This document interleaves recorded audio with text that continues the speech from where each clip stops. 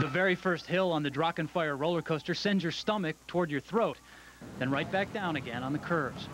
The forces of physics are at work here, forces that are being measured and recorded by these kids. Point B is the lowest point here, right over the water. High school students from as far away as China, Vietnam, and Kuwait are competing here, working their way through dozens of problems. Some watch from below, matching actual speeds against theory to measure friction. Others climb right on board with calibrated tubes, checking the gravitational force on the turns. Okay, this I believe is the vertical accelerometer. Each line on this is 1 g-force, so if we're hitting the 4 g-force thing, I don't want to be the poor schmuck holding this. The point of this Olympiad is simple. Physics is more than just an exercise for the classroom.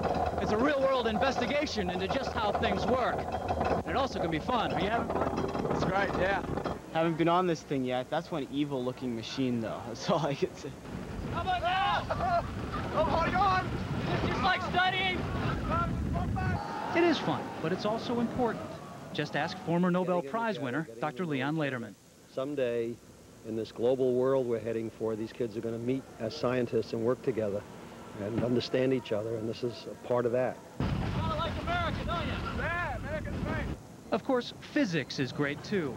With its international principles, it knows no cultural boundaries. And better still, it keeps these cars on the track. In Williamsburg, Bob Woodruff, WTVR, News Channel 6.